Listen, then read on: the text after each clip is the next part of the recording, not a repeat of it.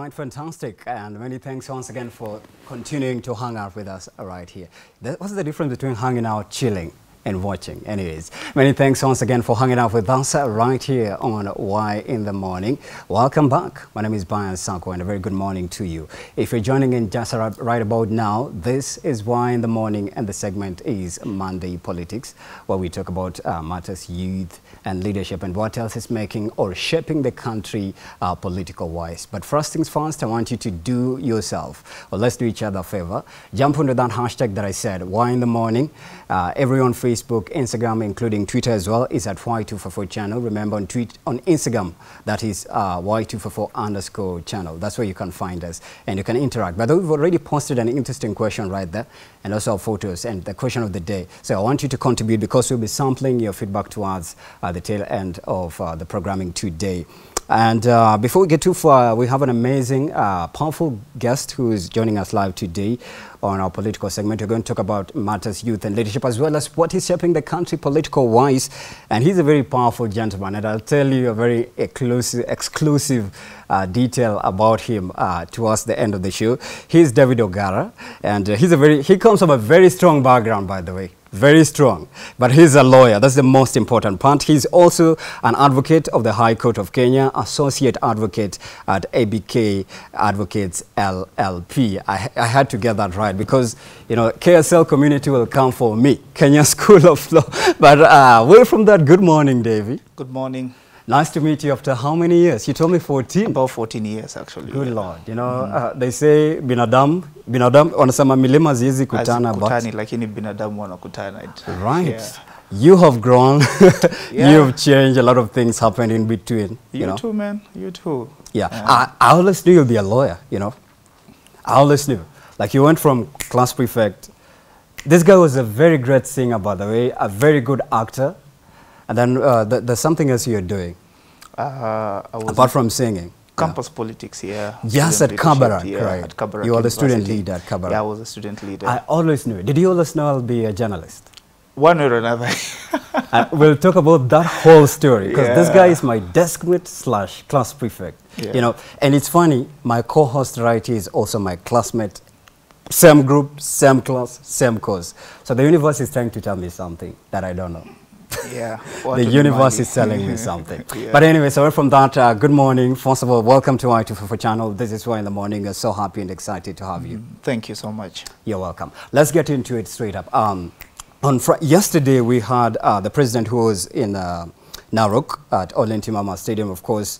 He's attending, you know, church service. And then on the other side, we had our powerful Azimio leader, Raila Odinga, who was also, you know, had something to say. But at the end of the day, you know, a lot of sentiments were like, is it the right time for us to be having all these rallies when maybe we should be, you know, supporting matters to do with, you know, reviving our economy? Of course, the economy has experienced a very savage nosedive.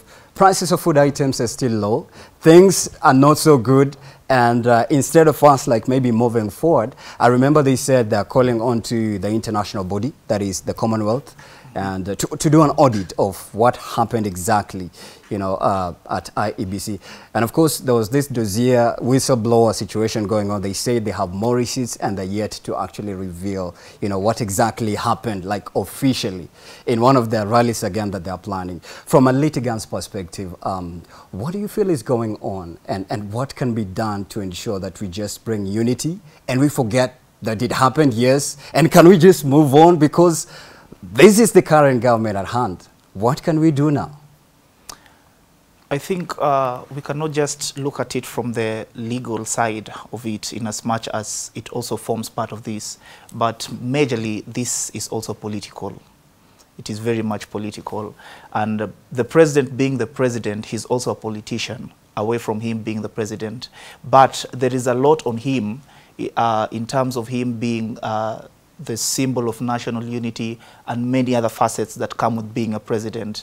So right now, talking about whatever is happening in the political field in terms of the opposition, as it is holding rallies during such a time, we can remember that during the Jubilee government, the second leg of the Jubilee government, there were also political rallies going on. Yeah. So right now, someone would say that probably they're just trying to do that which the current president did before. But at the same time, they're also raising a pertinent question that has been there for some time. And this is about electoral justice. So the question would be, do we have electoral justice? Because this has been there like for a very long time in our nation. Do we have electoral justice? And another question would be, what entails electoral justice? Transparency. The IEBC told us that they conducted the most transparent elections in the history of Kenya. But at the same time, you're seeing that there are a number of commissioners who disputed that which the same commission gave out as results. So what I would say is this: in as much as we already have a judgment from the Supreme Court about the elections, but let us just do an audit for the sake of us moving on, because we want to move on. We want to build our nation. And a nation cannot be built if at all we are politicking every day and night. We have to move on in terms of having agendas that is based on development. So another question would be, who is forming the agenda of the nation? Is it the opposition? Is it the government? Because right now, as a nation, we're having so many issues. Already the government has tried to form agendas. Number one, talking about taxes. The government wants to increase the tax base. That could be an agenda. Another thing is about the education system. Talk about CBC right now. There are so many questions about it. Another thing that the government is trying to shape in terms of agenda is the economy at large in terms of tea, coffee, milk. That is another agenda. So who is going to form the agenda? Is it the opposition talking about electoral justice? Is it the government trying to make sure that it is self-sufficient? Because the president yesterday actually talked about the nation getting to a point where it is self-dependent in terms of having its own financial muscles. So who is going to form the agenda of the nation? Is it the opposition? Is it the government? The solution that I would give is, let us have a dialogue as a nation. Why? Oh, as a nation, as not a nation. Not like the two parties coming on the table and as a having nation, a chat first. As a nation, that includes the opposition and the government. All right. Yes. That would be an amicable solution to bring all this mess to an end? There is no any other solution that would be there away from having a dialogue. All right. Now, that's a truce. That would be a truce in another format, you know? Certainly. Right. Now, what could possibly, you know, make this other side agree to have that? Because they've been resolute, they've been firm that they're not going to have any dialogue apart from, you know, ensuring that the other side want to retire. And on that note, I remember there is Saitabao Kanchori. You remember him? He's I think he's Azimio's chief. He was Azimio's chief agent during the election. And recently in an interview, he said that he doesn't want the opposition leader to actually contest for elections again. And it seems like, you know, that house is a volatile household. Things are not together. Now, the issue of them calling for an audit, the Commonwealth, again, they have to receive power from the government at hand. What will they do now? Because these rallies are continuing and they've promised to even have another rally again. Yeah, they have promised to have several rallies across the country. I think whatever the leader of Azimio, Honorable Raila Odinga, said is that I think this week they're going to Kibra, then the next stop is Machakos, then Nakuru, like the entire nation before they come back to Nairobi. So that means there's an end goal to this. So the question would be, what is the end goal? Is it selfish interest? Is it the interest of the nation at large? So talking about an audit being carried out by independent bodies which are not from within our nation, that is the Commonwealth and the United Nations, this means that there is some transparency that is needed. So we would ask the government, what is the worst that can happen if at all these bodies come and carry out an audit? What's the worst that can happen? And if at all, if they have to, it's the current government that will have to allow that to happen. Yeah, because we are a sovereign nation and we have a government in place. And the government means that we, the people, we have given our powers to the government to act on our behalf. So, but at the same time, the Constitution gives the people the sovereignty, you see. So if at all the people are going to demand for this, governments are usually pressured. So if at all the opposition has the numbers in terms of support of the people in the nation, it would be quite easy for the government to give in. Maybe we would say depending on the strength of the president, because there are some presidents who are really firm. One would say that our current president, Dr. Ruto, he's firm. Right. So that would kind of depend, yeah. But what I would advise the president is look at the bigger picture. Moving forward, do we want to see another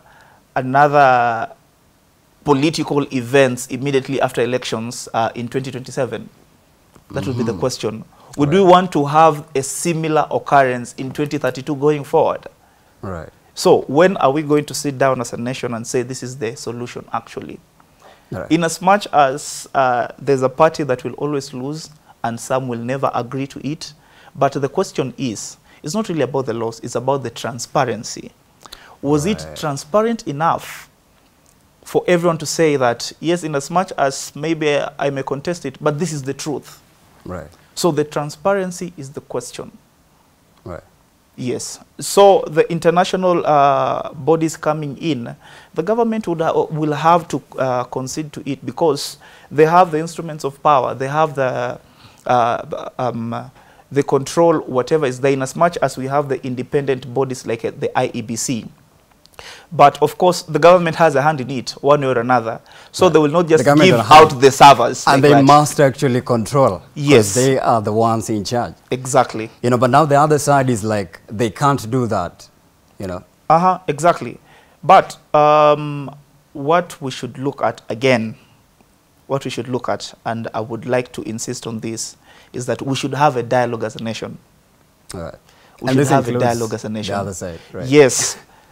The dialogue cuts across the political divide. Let all the players sit down.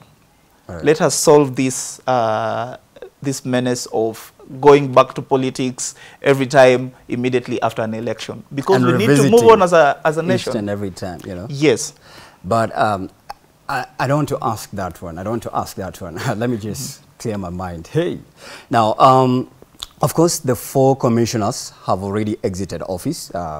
We saw Chebukati having his last sitting in the tribunal last week, and then he said in the interrogation, he said at some point Raphael Tuju visited him to do some sort of exchange so that they announce elections in favor of the other side. And then yesterday in the Jacaranda rally, Azimio leader said that, he has footage and photos, he has receipts of Chebukati visiting his household, demanding for a bribe. Now, this again has thrown us into a dilemma. Like, now the other side has receipts and footage. This other side, Chebukati in an interview said he was visited by Raphael Tuju. He was pushed. In fact, he was told if he can't announce the other side, then they'll have to abduct him, which also the president alluded to it and said there was a premeditated murder plan to actually have Chebukati abducted and murdered. What is going on? Okay, number one, I think 3 commissioners resigned. Then Commissioner Irene is the one who went through the tribunal process. We're waiting for the decision of the tribunal. And now, talking about whatever Chebukati said and also whatever Honorable Raila said, all these are allegations. They're just claims. For now, they are mere claims unless they are proven. Right. Unless they are proven. We cannot say that now I'm going to believe whatever Chebukati said or I'm going to believe whatever Raila said. No, they have to prove it. They have to prove it. Whatever the president said, those are serious allegations. Okay. You call them allegations? Yes, we call them allegations because we do not have any proof to it. Okay. See? So if at all we are going to believe it, we cannot just believe it from someone's word of mouth. In as much as he's the president, but him being the president, he should initiate a process whereby all these allegations are going to be substantiated, and all these people should be taken through the legal process, so that if they are found culpable, let the law take its course against them. So that, again, we should not be looking at such things moving forward. Because right now, one of the most scary positions in our nation is being the chairman of IEBC. Exactly. I remember I interviewed Senator Maura, I think a couple of weeks ago, and he told me if you want to die fast in Kenya, work at the IEBC. But why though? How safe and how independent is the election body now? Exactly. It should not be scary working in an independent commission, actually independent commission, because the constitution that we have right now, it forms the commissions. And these commissions are supposed to be independent. Independent means they operate without interference from any other actors in government or from wherever. They must be independent. You see. So, but right now, you being a commissioner, and worst of all, being the chairperson of IEBC, it's like you are signing your death sentence. It's just the debt that will remain blank. Is it because of vested interest? Certainly, because of vested interests here and there. Because people want to get power. And as it is said, that power is not given, power is taken. And one of the ways to take power is to be in control of the commissioners. Okay? But right now, again, if you want to move on as a nation, if it is an independent commission, let it be independent. And how independent will it be? Will it conduct itself? What will make it independent? One of the things, especially for bodies like IEBC, is transparency. It's transparency. In as much as in the immediate past elections, we saw like we could like add the votes for ourselves. But there are more questions to it. The Supreme Court ruled against some of the allegations. That is it. In as much as some people may not agree with it, but that is it. That is what we go with right now. But moving forward, we need transparency. And this transparency also will emanate from how are we getting these commissioners to these positions? Because some people, like maybe in the opposition or in the government, will try to push people who have their interests in the commission so that their interests can be protected while in the commission. You see. So they already have a stronghold. Yeah, they already have a stronghold. They already have their person in the commission. That should not be the case, because already Chapter 6 of the Constitution talks about integrity. So if at all you do not meet the threshold that is set out in Chapter 6 of the Constitution, you must not hold any public office in the nation. But already some of these questions which are being asked here and there, it raises questions, number one, as to how are these people vetted before they got into the commission? Yes. So that is one of the most important things. And right now we are talking about amendment of the IEBC Act on how commissioners will be selected, into the commission. Which is a bone of contention for the other side. Of course, that's what they're fighting for. They've been very vocal. They're saying the current government cannot be the only, authority in charge of selecting the new, upcoming election officials, which I believe you'd agree that it's among one of the main issues that the other side is fighting for. True. Because if at all I get my people, my friends, or people who have my interests at heart, and I get them to a certain position, which is going to decide a certain trajectory for something, of course I will be having an upper hand. Okay? So in this case, it should not be only the government or only the opposition putting a hand into this. No. It's all hands on deck. It should cut across the political divide, so that when we are getting to elections, number one, all the parties are settled that the people who are conducting these elections, they are neutral. They are neutral.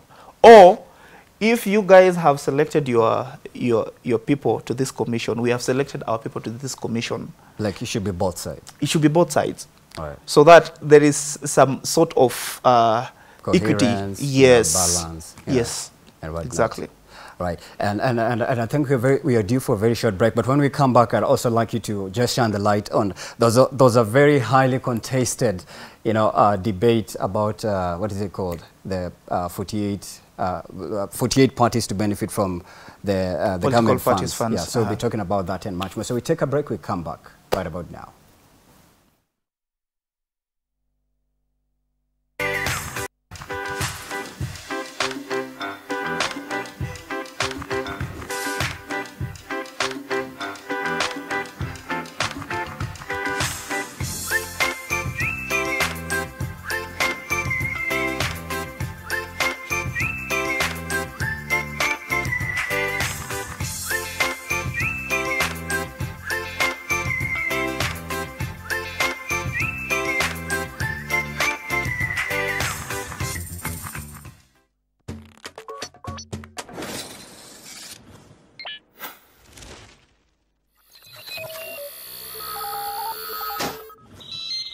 Y254